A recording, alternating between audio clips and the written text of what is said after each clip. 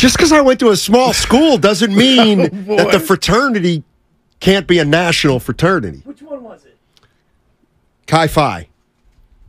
Okay. Yeah. How many chapters nationwide? Look at Willard. I have no idea. 5? Chi Phi. I have no idea. When you're in Phi Delta Theta and you're one of the big boys, you look down on the Chi Phis. It's cute.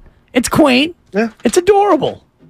Look, I went to a One of the college, big a boys. small college. D3. Every aspect of the social component was done by the fraternities and the sorority. Yeah, you almost had to play. My school, too. Yeah. I went to a commuter school, a big school, Cal State Northridge. Okay, look at Which, the Dirtbags. Incorrect. Oh, that's Long Beach. That's Long Beach. I get those two mixed up. Dang it. Explain that. I mean, wow. yeah, that's tough. That's the a tough break. Matadors. Look at my two guys throwing Matadors. haymakers. Completely different county. We looked down on the Dirtbags. Actually, we went to Long Beach. We went to Long Beach and we walked out with wins, is what happened, including baseball in the late '80s and the early '90s. That was so far back. Before the that Long Beach State wasn't Dirtbags good were yet. even anything, back when Long Beach was just Cal State Long Beach. Back to the Niners. Yeah. Well, Thank let you. me start if I may start. Oh, sure, This is gonna yeah. shock I didn't know we you. hadn't started Please. yet. So yesterday, somehow, I got game tape of the crossover we do every day. Okay. And I'm telling you, I was Man. with my father. He pointed Shout out out Norm. how much I'm stepping on you guys, and we listened to it. I was embarrassed. So nothing will be wrong moving forward, but I'm going to be out a little more because I have stepped on you three. And I want to ask an honest question to all three of you. Had you guys talked about it? Because I couldn't, Dib, you can't get a word out with me. But I'm excited, and I'm stepping over all three of you. So I'm gonna step back now. I really resisted the urge to interrupt you right there, because that's probably what should have happened. No. Have we talked about it? I can't speak for these two. No, you can't. I've never even thought. I've never even thought of it. I've never even thought of it. I'm pretty sure what they mean right there is they talked about me Something was stepping on them. signal, No, but- yeah. No, I mean, what we've talked about that's what is this is. well, the crossover is Mark and Guru and Steiny and I shooting nonverbal glances at each other. Oh, now that hurt. Okay, if you're gonna fire, I'm gonna fire back. Fire! I'm out of this. You're out of this one. I'm out on the this same way one. you're out of most of them. Because you check out. Thank you. Check out. I fatigue late. You put your bag on your shoulder and you stand up. But that's and only- you start moving things around. You're over there packing Maybe up I'm like you're overcompensating leaving for for him. vacation. Mark, why? Why am I Because doing you that? want to go. No, because we have a minute between shows, and I can't pack up. Oh no, I appreciate that. I don't care. Don't Like, you it's- get it? Yeah, it's all good. Like, Just there's every- nothing more satisfying for me than to pack up and remember this microphone, whatever they're Cover. called, It's a cover, Yeah. and get out of your way in 12 seconds. You are quick. I try to be. You have a quick release. Oh, boy. You're like Jimmy Garoppolo. But You're it was a quick embarrassing, release. though. I was just like, Dibs, every time you're about to fire. Oh, go. But I'm excited. Will, that's all, man. I wait on you guys. Just keep being you. Keep being you. Well, with some tweaks. Everything's great. Yeah, I mean, Everything's great. Just keep being you. you're Kemba Walker. I mean, 8 of 27, but you got your 25. I love Norm. And that guy, I can't say. Who did you compare him on the Warriors? You kept saying Kimba Walker. He's Kimba Walker. Not Jordan the- Poole. Yeah. Jordan Poole. And honestly, Stop it. That's so and harsh. some people think that this is slander. Oh, that's slander. Kobe Bryant's last year in the league was the single worst offensive year in the history of the association. He earned that, though. Look it up. They- Look it up. He earned, you're right. He Dibs, earned it's that. Kobe. It doesn't matter. Exactly. The facts. don't- Willard. Yeah. He earned that. Sure he did. Yeah, of course. Yeah. Yeah, he earned tricking off a season. Yeah. For all of his teammates. You guys, boy. I mean, he should have changed his name to Jack Bryant because all he did that year was jack it up. Wow. So and that's fine. It's kind of embarrassing. He earned really. it. No, and they were terrible anyway. But just in terms of like bad offensive years, and we all want to talk about the metrics and the statistics. That was a bad year. That's all. Came back from a torn Achilles, Yeah. where a lot of Yeah. guys would have. We'll see what Aaron Rodgers does, but Yeah. he earned that. He's the Mamba. So the Aaron Rodgers equivalent next year would be 871 pass attempts, 51% I wonder accuracy. if he's coming back. I don't know. I'm eager to see. Willard, I had a tweet. This for you. A tweet last night. I still watch the Giant games. This is the right on the table. We talked about it. Why wouldn't you? I don't know why. After Norm told me I talk too much, I said, take a play off and wait till tomorrow. Save it for the show. There was nobody at the Giants game. They're a game and a half back. I come in today, say it to Steiny, find out you, Evan, and Lucas were all in the house. I mean, a picture's worth 1,000 words. What's going on? It's not good. I can tell you this. Lovely Christy bought us 4 tickets for her daughter and her friend as well, and we're down the left field line. She likes to sit down there, like, kind of foul ball territory, left field line, like where Alex Dickerson used to huck balls at cutouts. And Jake hucking balls. Right. So thank you. So we were there, and it starts to fill in, and there's some boisterous people sitting right in front of us. I don't care. It's a ball game, but how are they boisterous? Just very loud. Just belligerent and idiots? No, the game's just getting started. Were they in Astro gear? Because we're radio people. I'm not bothered by loud voices. Sure. Right? It's almost my house. We're not Italian, but it sounds that way. Okay? Christy and her family, not necessarily big fans of the noise. Right. Which is funny why she's with me. But anyway. So she's like, well, we move back a row. We could move forward a row. Then we look to the right. We could go closer to home plate.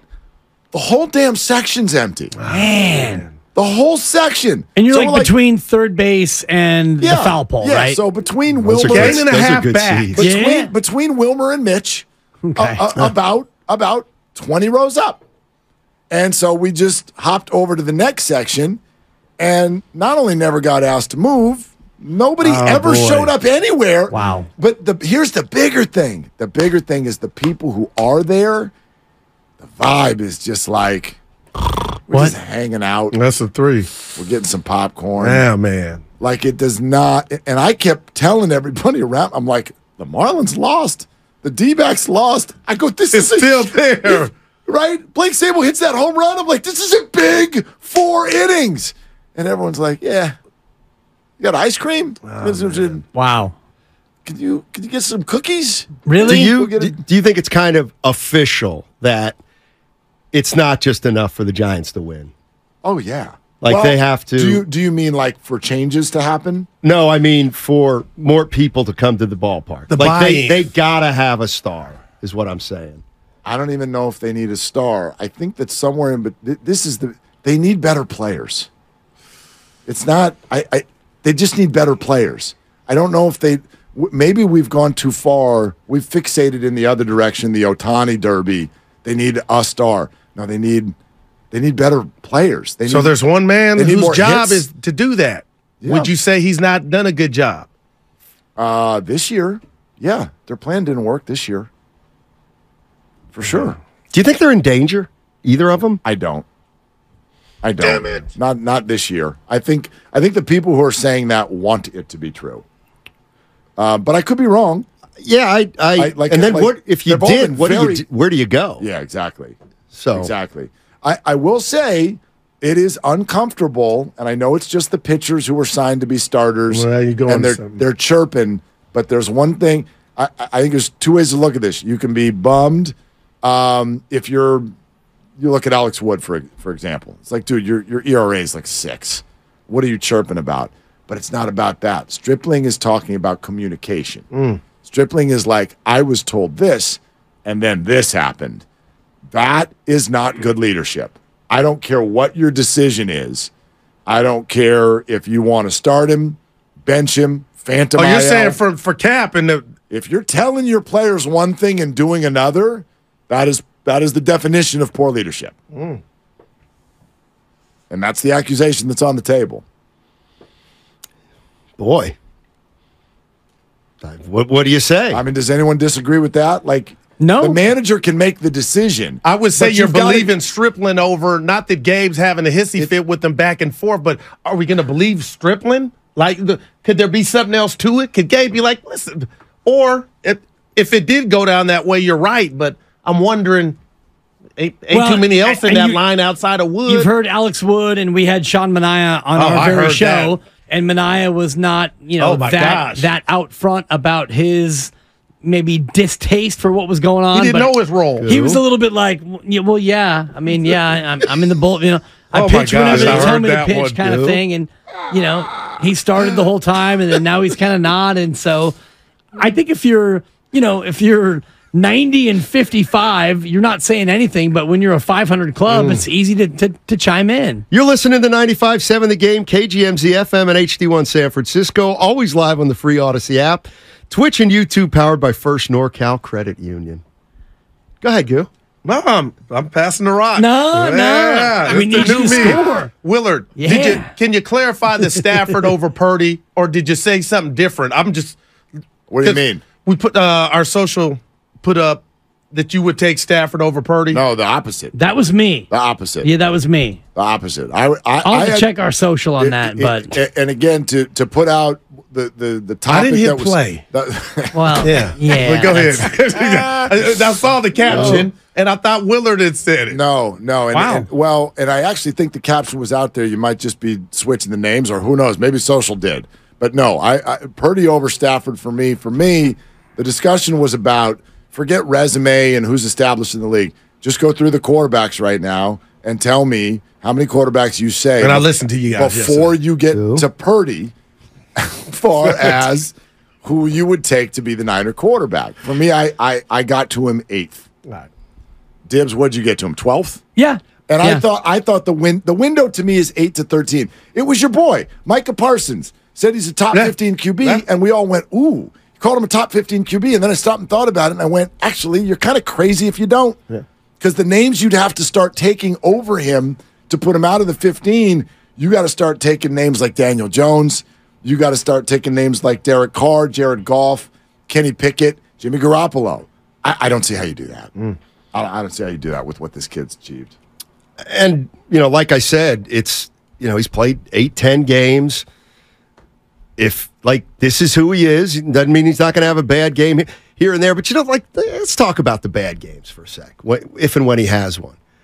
Think about this, as bad as some people think Jimmy Garoppolo played, he never played, he was never terrible. He never had, I think he had 1 3-interception game. Well, the Tennessee Thursday night when his finger was dangling was bad. I guarantee, Purdy's not going to have a 3-interception game. Well, you can't say that. I don't think he will. He could. Yeah, I hear what you... Do you mean with Jimmy he was never bad for a stretch or never bad for a game? I mean, that game against kind of Denver for a last stretch year was absolutely gross. And I agree with you. Tennessee, he threw the game away. He blew the game. So there were games. I agree with you. There was never a 5-week stretch of poor play. I thought he was considered a worse quarterback by some than he actually was. Jimmy? He's a middle-of-the-pack quarterback. Of course. Yeah. So that's all I'm saying. Yeah. Yeah, but Brock, this is completely elevated from Jimmy. Don't you think? Just look at the points they're scoring. This is totally elevated from Jimmy. And it is. Yeah. How many games did Garoppolo have with McCaffrey last year? 3 or 4, I think. If you count Miami, I think it's 3. I want to say the Kansas City game was he only played a little bit. A little bit. Yeah. Right. Yeah, and then I got you. Give me 5 seconds, and I'll tell you how many he had. The Kansas City game was so that was partial McCaffrey. Yeah. Then he had full McCaffrey in L.A. Sure. Against the Rams. Then he had full McCaffrey at home to the Chargers. Yeah. At home to Arizona. Oh. At home to New Orleans. So 4. And then the first quarter of the Miami game. Yeah, so basically 4 and change. And those Chargers and the New Orleans games were not good offensive games. Wow. They were not. They beat the Saints 13-0. Yeah, that was a weird game. It was. Doubt. Saints have a good defense. Yeah, they do. Brock Purdy's better than Jimmy Garoppolo. No doubt. Yeah, for sure. Which is why I had Brock ahead of Jimmy Garoppolo in my quarterback rankings, which we'll do every day. And they've changed since yesterday, guys, as you should know. Well, this whole thing is such nonsense. And there's a Bleacher Report tweet that came out, and we got Brock Purdy now. He's up to number 24. He's up from 32 to 24. Nice. All of these power rankings, and all due respect, Guru, I heard you guys earlier on Monday, and your power rankings. To me, power rankings in the NFL and quarterback rankings and all the rest of it, I hate them because in football, they have a thing called the standings, and that to me is what the real power rankings are. So, like Kansas City, they're 0-1. Why? I have them as the 4th best team in football. Who cares? They're 0-1. Right. If the playoffs start today, they're not in the playoffs. Yeah. So for me, power rankings is best served for high school and college, because in college it actually matters. And Mark made a good point earlier. Might have been in the green room or our show meeting about where it was yesterday on the show, where you start in your preseason rankings actually matters in terms of what bowl game you eventually play in. It actually matters where you're ranked. In the NFL, none of this nonsense matters at all. But if we came into this NFL season about that, and you're right, with the high school and the college, I can say nothing but you're right. We would come in and probably 90% of the world, 99% of the world would have Kansas City a top 2 team. Sure. But if we're 6 weeks into this new NFL season and Kansas City's 0-6, if I did my power rankings, I think it would be fair for me to say I got Kansas City at the bottom, and you would have to be, if you go resume, Guru, you're tripping. But if I go just off of the 6 weeks, it would be valid. But if they won 11 in a row and then they got into the wild card and they won the Super Bowl, then would you slowly move them up your power rankings? No doubt. Well, you're right that it doesn't matter. Right, it doesn't matter, but the results. Yeah. We grew up, if you grew up here, right, you grew up in a pro sports town. This is a pro sports town. And so that's part of it. But whenever people ask me, college or pro, for me, it's 1,000% pro. Not that I don't love college football, but we don't. I sent a tweet the other night. Well, no, we don't talk about it a lot on these airwaves. It doesn't mean individually some of us don't love college football. I'll be knee deep in it all day Saturday. Yeah. But bottom line is that for me is the difference. The difference is that the NFL is a meritocracy, largely not only in training camp, but it also is in the standings. You win, you win. You lose, you lose. Nobody gets into a boardroom at the end of the game and decides who gets to go to the Super Bowl. Right. College football, for me, will never meet the NFL until it fixes that. Okay. 100% of your outcome must be on the field, or you're not fully a true sport. I'm mad at you. You're opinion-based. I don't even understand that. That's... Yeah. Right? And shout out gymnastics and figure skating. The reason this came up, though, was the word that we've coined, draftism. Brock Purdy suffers from draftism. There's a guy with Bleacher Report, we're trying to get him on today, who's got Are you going to stick it to him? He's ducking us. Absolutely. QB power rankings. Okay? Brock Purdy is 23rd, which is already ludicrous. But if you want to go dive deep, people will say, well, why is he 23rd? Well, we haven't seen enough. Well, he's got Jordan Love at 19. Wow, but you spectacular. What are we doing? No, I got it. You are suffering from draftism. Jordan Love, first-round pick. Brock Purdy, seventh-round pick. Other than that, give me one thing that you can say to put Jordan Love ahead. Jordan Love's got a better winning percentage. I mean, cooler last name too. And unlike for Daniel Dimes, I would have raised Daniel Dimes and put Purdy above Daniel Dimes easily. Hey, he had a great season, but I know what are you bringing to the table, and your boy has it upstairs, Brock Purdy. So Derek Carr. Okay, what do you have? The resume, but man, it looks like your boy Brock is trending to get past Carr. Where Carr was at. This cat's got Ryan Tannehill at 13. He's good. And Brock Purdy's at 23. Yeah. Yeah. Well, Tannehill struggled. Yeah. I mean, mightily. You got Hopkins at your disposal. I always, when I ask that question, I'd say, I always think you got to take the quarterback right now. Like right now, you got to take the quarterback. So you get Purdy, you're taking Aaron Rodgers or Brock Purdy. Well, you're taking Brock Purdy. Right now you are. Yeah. Aaron's unavailable. But who's at a better? It's Rodgers going to the Hall of Fame, and you would take Rodgers 15 out of 17 years. There you go. That's all. This dude's off to a hot start, man. Yeah. Hey, I'm gonna.